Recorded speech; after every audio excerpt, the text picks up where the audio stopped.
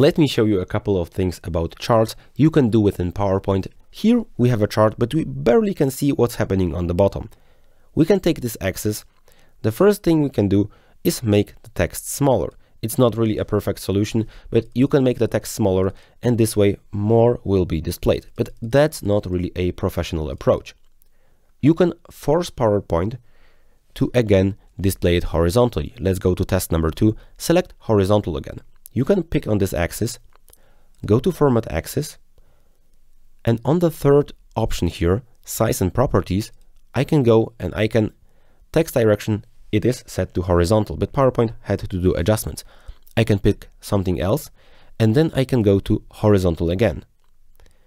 Now you can see it displays horizontally, but there is no place. But we told PowerPoint what to do, and it did. It displayed itself horizontally again.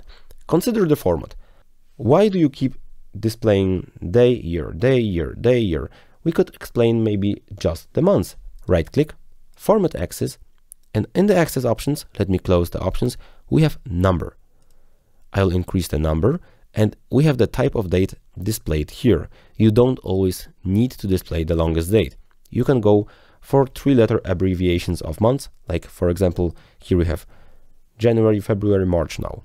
We can even remove the year. The 2040 is not necessary here. I'll press on the Y, now press on Add, I've deleted it, and we have just months now. If you want this to be shorter, just press MMM. This is a short for months. Beautiful. We've created that. Now consider a bar chart instead.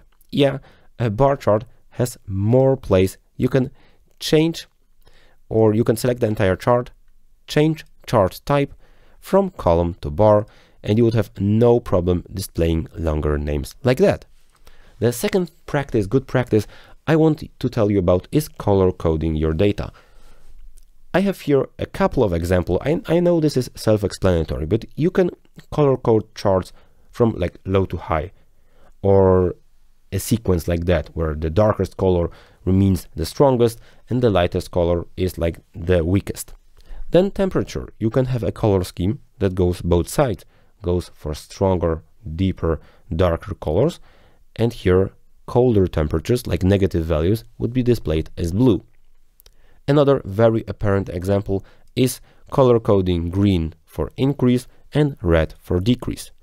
Another little trick I often use for charts and basically for anything is if you want to make something less important or predicted, you give it some kind of transparency or you give it gray color. This works perfect for charts. On a waterfall chart, I'm sure you know that you can select increase and decrease. Let me do this on an example. I can select the increase, format green, and this red. No problem, looks much better. Okay, let's go to the next example. The next example, very important, especially for bigger bar charts, is visually sorting the data. Like this is a complete mess, but PowerPoint allows you to sort it from highest to lowest. You can click on the data, edit data, and you can actually open Microsoft Excel.